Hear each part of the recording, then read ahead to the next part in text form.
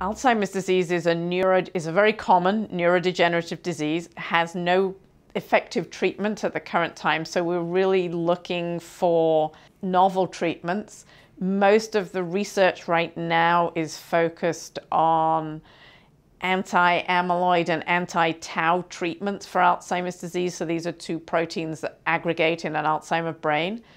But we really need we need other options. We can't be focusing on just two pathways. A team of researchers at Mount Sinai recently led some research which was published in the Nature Neuroscience, describing a novel network of genes expressed in microglial cells in the brain that influence risk for Alzheimer's disease.